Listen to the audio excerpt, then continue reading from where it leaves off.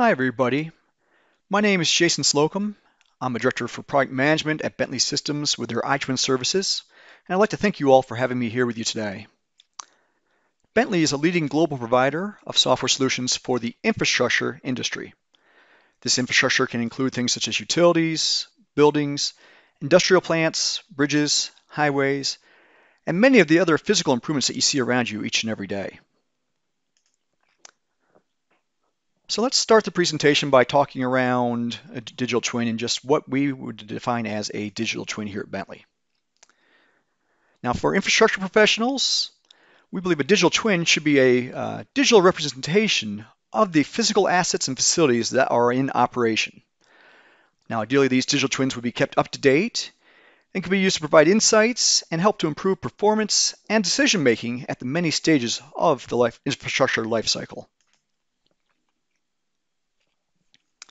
Now, before I joined Bentley, I actually worked in the infrastructure industry for over 15 years as a licensed civil engineer.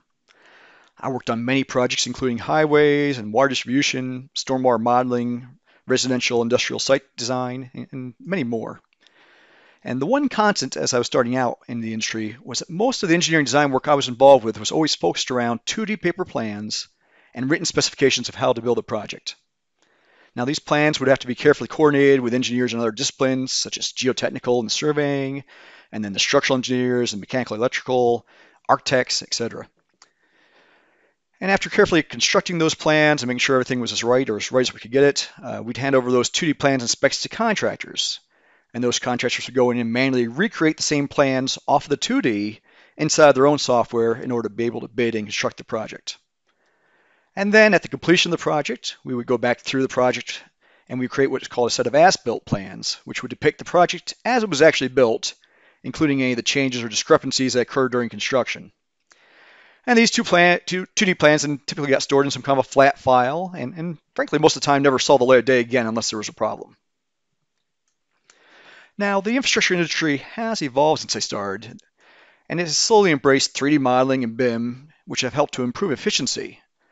But there's still a very siloed approach to data, which is often spread across the many engineering disciplines, contractors in their supply chain, as well as the owner-operators that are involved in each of these phases. We believe digital twins offer an opportunity to help break down these silos of information and bring them all together to achieve benefits throughout the life cycle of infrastructure. Again, it starts with being able to combine all the data together into a common model, and that can include the engineering data, the operations data, and other information which may be material to the physical asset, such as maintenance and inspection records. This digital twin can then be used to deliver a comprehensive 3D or even an immersive visualization experience to help you better understand just what's happening and even predict what could happen in the future. And all that, of course, leads into better decision making to achieve better outcomes. 4D analysis can go in and help to understand both past and future conditions, and that once again can lead into better decision making by being able to predict and schedule what will happen. And we've also seen quite a few advances in AI and machine learning algorithms being applied to digital twins recently, and those can help us to both save time as well as identify areas of optimization for that physical asset.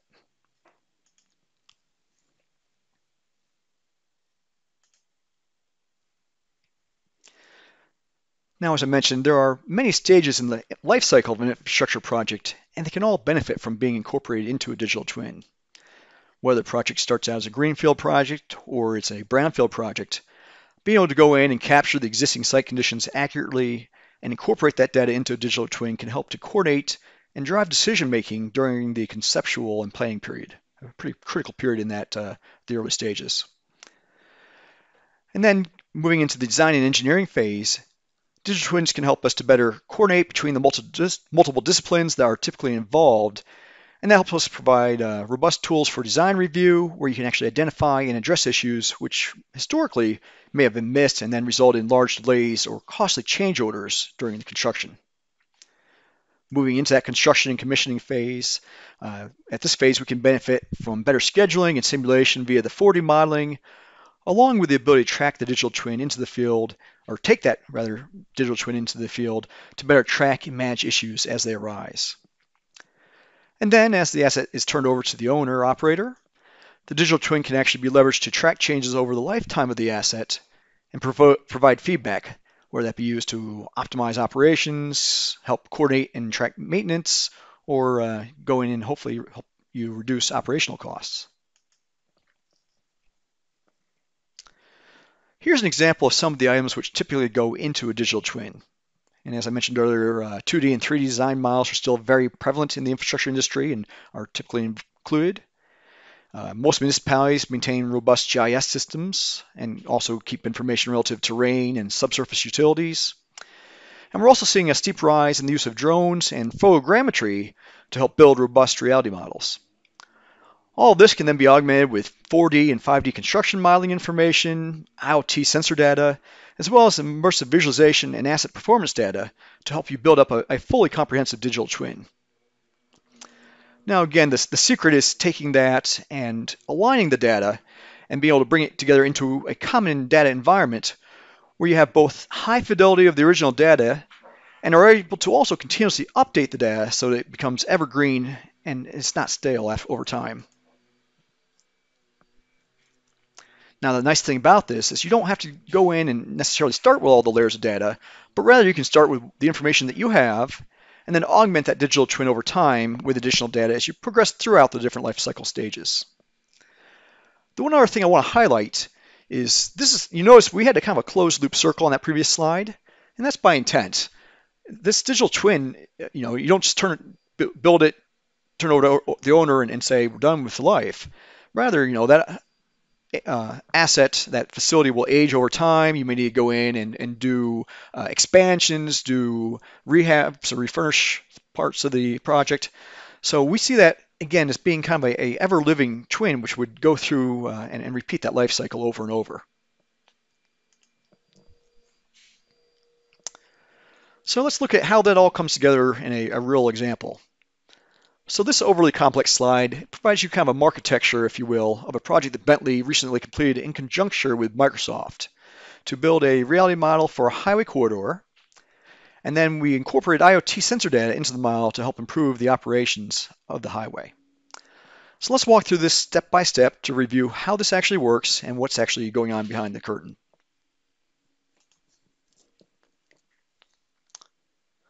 So let's start by zooming in here on the bottom and looking at the engineering data. And again, this is that engineering data I shared with you before, coming from design analysis software. In this case, it could be bridge software from Bentley. It could be site layout software from a third party. It could be information being brought over from an IFC, shapefile, or some other interchange format. But the important thing is being able to get that information from all those different verticals and pull them together is a key step in getting started with the digital twin. So let's go ahead and look at a few snapshots of what that data might look like here of the information that was used. Here we have the bridge. You can see it's a designed bridge. It was designed in Bentley software. You can see we have the piers, the abutments, the bridge deck, guardrails, the roadway, the striping. The whole kit and caboodle was all here designed and ready to be constructed. And then if we advance here a little bit further, you're going to see another section. In this case, we're looking at a section of the roadway where we're introducing a tunnel. And that tunnel, once again, it's the true parametric model of the tunnel. You can see it going into the mountain. You can see where we've cut back there. So what you're seeing on the sides is the cut slope. We see the roadway with some fill kind of going on the bottom side. So again, the true engineering model is the starting point for all this digital twin.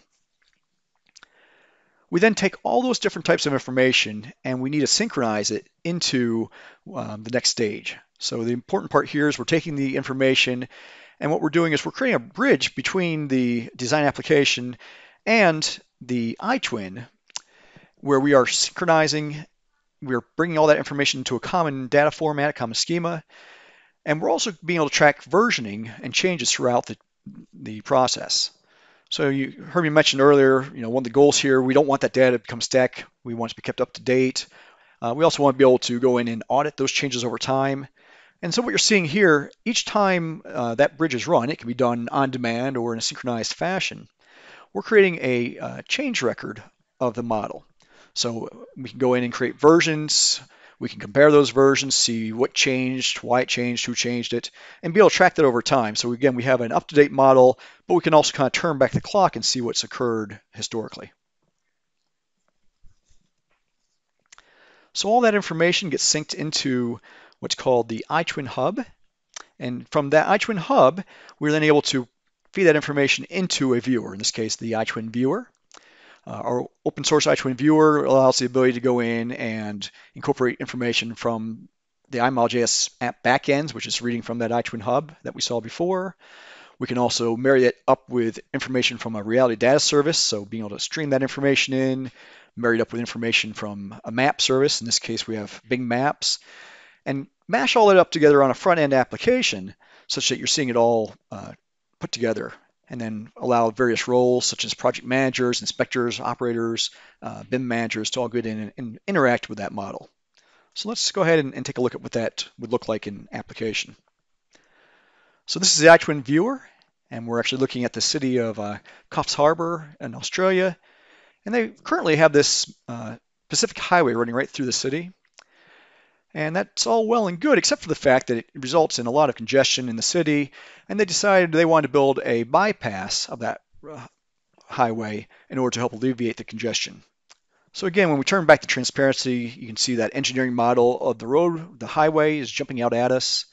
We can go in and zoom around and inspect that. So in this case, let's just zoom in on this section of roadway right here. We can put it on a 3D orbit and kind of turn that around. We can actually, that helps us kind of conceptualize what's going on. We can see the fill slopes, we can see the cut slopes, we can see that roadway and the striping, all again coming from that engineering model. And then if we kind of turn down the transparency here, we can actually see what's going on with where we've got that Bing map overlaid on the surface and draped with the model, all geospatially located. You can see where that roadway is actually cutting through current topography. So it really helps you kind of visualize the change of both the engineering as well as the current conditions. So let's go ahead, we're going to turn the page on this. And what we've done is we brought in the engineering data. We also brought in these physical sensors. So on that engineering model, each of those, we actually had sensors physically placed on the model. And that's what you're seeing here. So we've put some tagging on those sensors, but you can see things such as traffic cameras. I think we have a traffic counter down there. If we go up to the bridge, we've placed a vibration sensor there on the bridge deck. So we can go in and turn that. We can actually see where that sensor's located on the bridge. And then moving into a tunnel, which was kind of the focus of this demo, we can see we've placed a variety of sensor types. Let's see, we'll move that over a little bit. And let's go and look. We've got a temperature sensor here, so we can see what temperature is in the tunnel. We got an air quality sensor. We've got some traffic cameras. So again, quite a few ways we can go in there and look at what's happening in the tunnel. But again, what we saw on that previous was just the physical representation of the sensors. What's important is being able to get that sensor data and bring it in. We're using the Azure IoT Hub for that functionality. And then we are tying in from the iModel.js, we're actually mapping in the schema with the Azure Digital Twin schema in order to be able to populate information from the Azure Digital Twin back into and read it with each of those individual sensors. And ultimately, that gets then shown up inside the iTwin Viewer, married in much like some of that other reality data and Bing Map data was married in. So let's go ahead, we're going to look at what that looks like in application here. So you'll see now we're actually looking at the roadway, and you're seeing sections of that roadway actually turn yellow or green, or you might see it turn red. The reason being is we've taken those sensors, and in addition to just saying show us what's happening with those sensors, we've attached those sensors to the parts of the infrastructure assets, such as the bridges, tunnels, and roads. And we can actually see now, depending on when certain thresholds and rules are met inside of the Azure Digital Twin service, those will change colors as well. So right now we're floating over this air quality sensor. You can see we've got carbon monoxide at under 2 parts per million. We've got nitrogen dioxide around 25 parts per billion. Down there on the right, we can actually see a temperature sensor turns yellow, and now a minute later, the actual entire tunnel turns yellow. And now we actually see it even alerting us saying, hey, we got code red, and we zoom in back into that tunnel, we can actually see the tunnels turn red. And again, that's all based off the rules that have been set up inside of the Azure Digital Twin service. In this case, we're looking here, we can see the sensor is marked as red as well, and pretty obvious why. That carbon monoxide, you'll note, has jumped up from 8 parts per million and then even just now jumped up to 11 parts per million. So we can go in and leverage perhaps the traffic camera to see what's going on, get a better sense of what's happening. And in this case, we don't have a traffic camera wired in, so we can actually just go in and look at an image for the conceptual side of this. And you can see, hey, we got a truck in there that's jackknifed. Kind of explains why that carbon monoxide might be going up. If that truck's stuck in there, it's still running, everything's kind of stalled out. So we'd expect probably air quality sensors would come online, start clearing out the carbon monoxide, and we'd see that start going down. But we can also then mobilize operations to go out, maybe update electronic billboards saying accident ahead, etc. And actually, if you looked at that, you might have missed it, but we actually saw that those carbon monoxide levels were starting to come down in real time there. Last thing I want to highlight here is the time series insights service from Microsoft. And so as you can see, what we're doing is we're actually feeding information from that Azure Digital Twin service into the time series insights service, which allows us to track not just what's happening in real time, but also go back in and see over the history of the asset what's happened. And much like we married in the sensor data, we've also married in that time series insights data where we can go in, choose a sensor, click on it, and be able to bring up a graph adjacent to the 3D imagery, showing us the historical information relative to what happened with the sensor.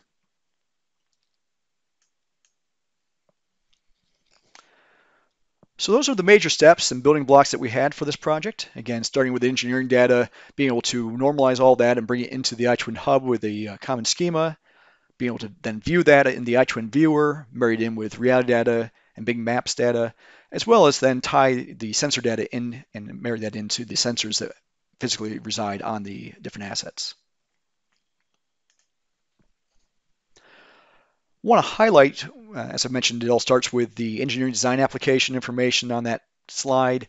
And we do support a wide range of different types of applications for engineering design and analysis. Those could be Bentley applications. They could be third-party applications. Could be things that are brought across with an interchange format. Or it could even be somebody going in and wanting to build their own custom bridge that would synchronize information from their design application into the iTwin hub. And again, we offer an open source library for doing that. We have a couple companies out there today which are actually going in and building their own bridges to be able to natively bring their information into this iTwin hub schema.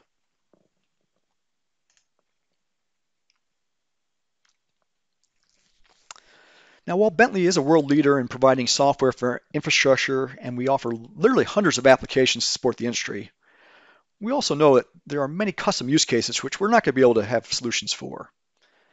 We've also recognized that it's probably not really practical in this day and age to expect somebody to have a single vendor agnostic approach to being able to manage their infrastructure lifecycle. And these realizations have helped shape our approach to the digital twin platform. Ensuring that we have an open digital twin environment has been a core caveat of our platform. Now, in addition to providing an open platform for third-party developers to be able to build on and consume our APIs and SDKs, we have also open sourced our iTwin.js SDK, which contains all of the core functionality that a third-party developer would need to be able to go in and build their own digital twin solution. And while we believe that Bentley has much to offer all of these different developers in terms of both our platform and our services, I want to highlight they're never going to be locked into that Bentley ecosystem, so they don't have that risk of getting stuck. They could always go in and take the service and build their own ecosystem outside of Bentley.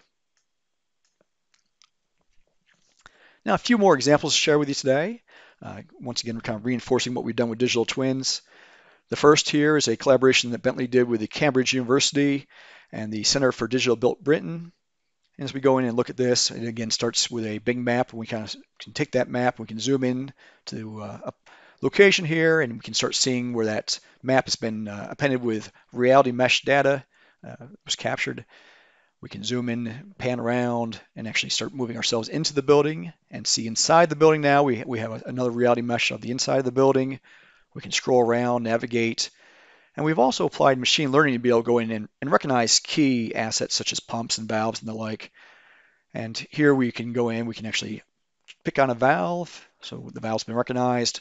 We can have that valve tied in with performance data, sensor data, so we can see what's going on there. In this graph, we've got some of the KPIs relative to what's going on with the pump. We can move over to another view here and a dashboard. We can see what's going on there in terms of pump energy consumption, pump flow rate. We can also marry that in with some maintenance records, see what's happened with that pump historically, be able to manage that from an operations side, uh, key off alerts. In this case, we key off alert for the pump efficiency, where we can see the efficient pump was working as expected, and then all of a sudden, hey, alert, sometime with that pump efficiency curve, we got it dropping down, and it looks like we have a problem that needs to be addressed.